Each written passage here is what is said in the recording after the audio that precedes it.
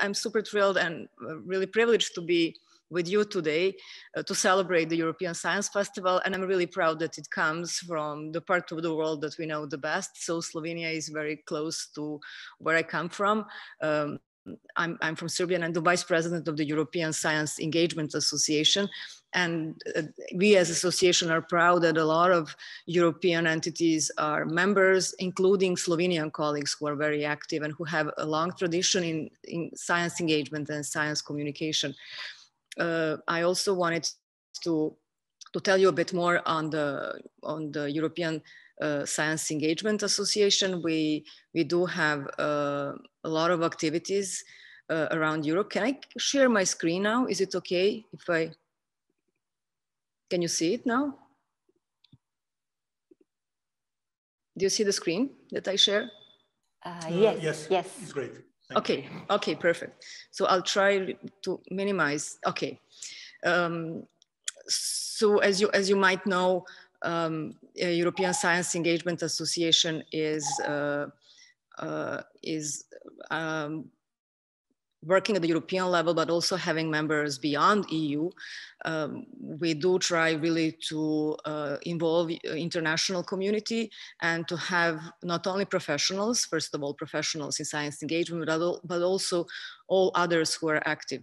Slovenia has always had great science festivals. Europe has been improving in that sense, but I think there is a lot to be done. So just a little bit more on the UC itself. It was established some 20 years ago, and it has currently 120 member organizations who are universities, research institutes, science centers, museums, foundations, but also municipalities and individuals who are in different ways engaged in working and bringing closer science and society. So as you well know, there are many science picnics, researchers' nights activities, science parliaments, science cafes.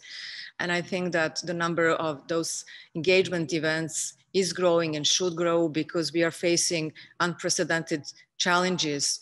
And there are some even thoughts that this might be the game changer for science, because it became obvious that science has a great role to play in the society. On the other hand, there is a lot of debate and the lack of trust. So it's a big task and responsibility for us all really to do our best, especially in these times of crisis. So as you well know, science communication and science engagement, it's about co-creation.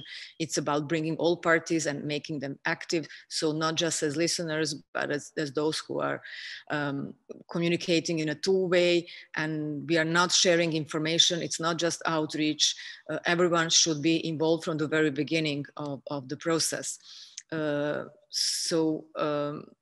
I said before, the trust in science is one thing that is being in the on the agenda of many of us lately, because research and researchers are definitely in the limelight of societies. It used to be a nice thing to have and an add-on to other activities. It was often perceived as just the dissemination or communication effort, but I think more and more we now see how important it is really to have science involved in everything that society does.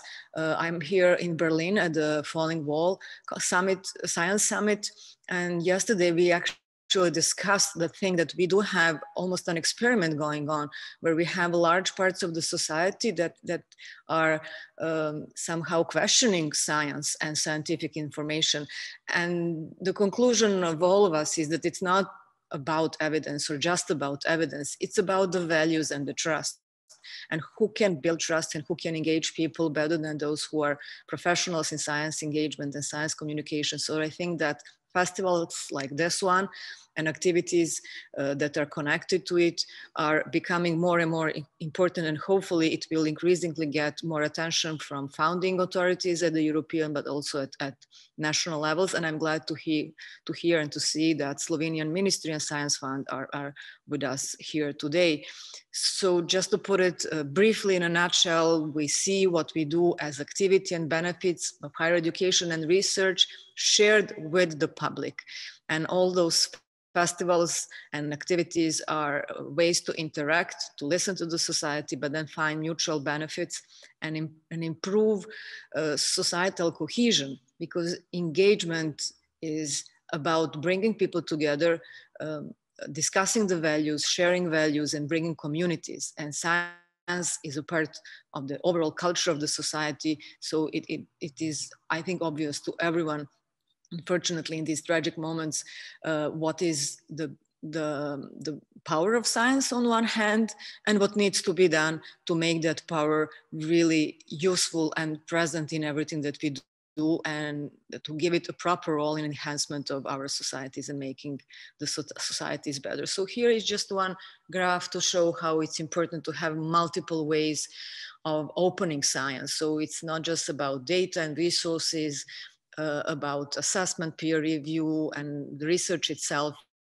It is about open access, but it's also about citizen science and public engagement, public involvement, and first of all, and most of all, co-creation in all of the stages that science itself has.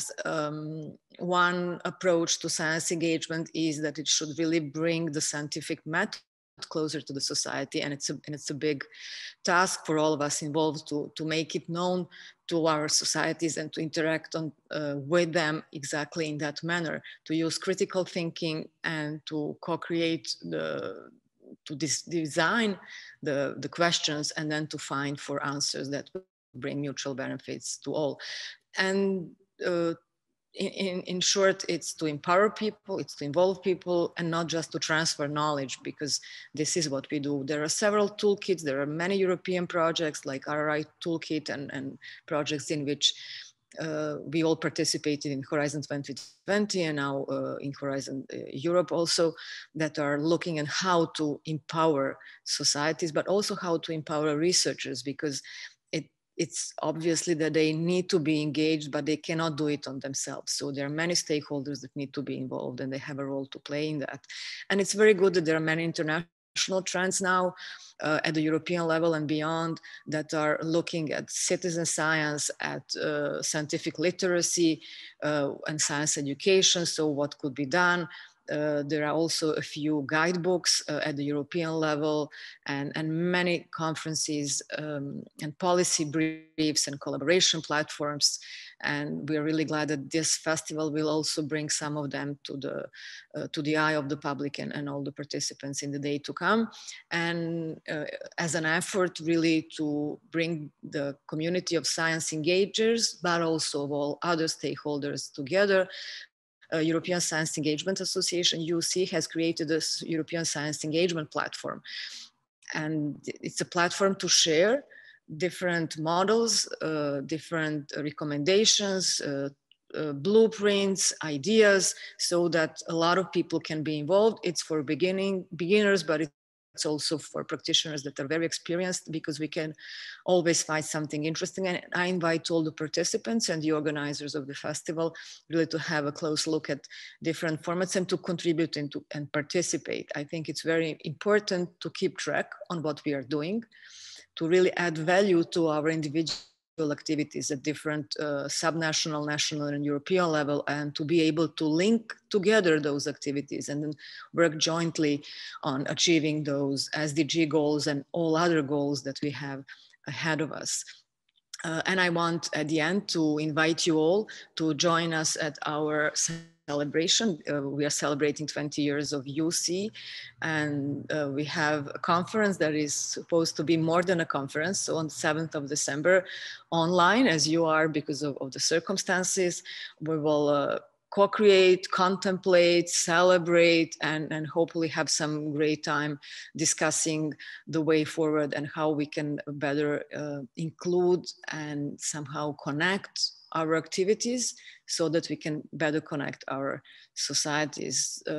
It's important that us that share the same values of integrity, of making our societies better and enhancing them, to meet and to find the way to go forward and really for the betterment of our society. So this is my info. I would just at the end like to thank you and to invite you all to join us in one effort that was launched today, this morning, and it will be prepared in the years to come. Actually, we want to to ask for the EU and UN International Year of Science Engagement.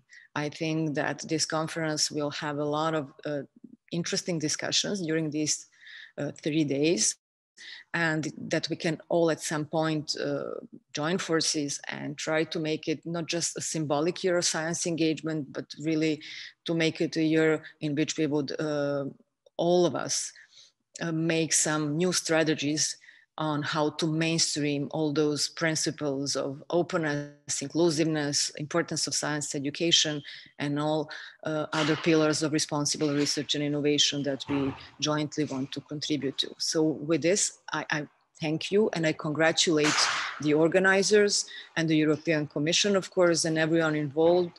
And we are happy that Slovenia is having a presidency. It's so close to us. We are here in Serbia just aspiring to become EU member, but working closely with the whole of European Commission, and European Science Engagement is looking forward to having new members and to go hand in hand with all other actors in Europe in promoting, communicating, and engaging people with science. Thank you very much for having us today. Greetings from UC.